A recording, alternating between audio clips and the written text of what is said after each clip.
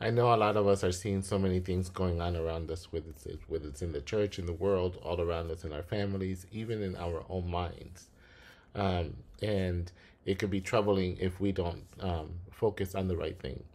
Proverbs 4:23 tells us, "Above all else, guard your hearts, for everything you do flows from it. Um, for it is the wellspring of life." King Solomon wrote that. And you know what? Our hearts, everything that we do for the kingdom of God, everything that involves God, starts with the heart. Because let's think about it. When you first fell in love with Jesus, when you gave your life to Jesus, and it all started with your heart, turning your heart over to Him. And we should do that daily. So, what I'm trying to say to you is this, that in the midst of everything that is going on around you, whatever you hear, whatever you see, guard your heart so that it does not become bothersome or become a stumbling block in your walk with Jesus, your walk with God, because um, the enemy works overtime at trying to get our attention, to distract us. And if you are distracted, you will never focus on the things that are above. You will never focus on the things that God wants you to do, hear, say, act upon, and work on.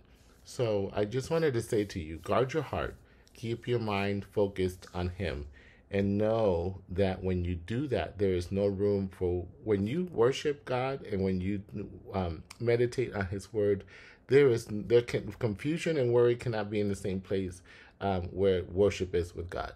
So I just want to encourage you to just keep going. And again, guard your heart. And if you have any doubts, if you have questions about anything, always turn to prayer. Always ask God to guide you. Before you react on anything, before you do anything, make sure that you pray first.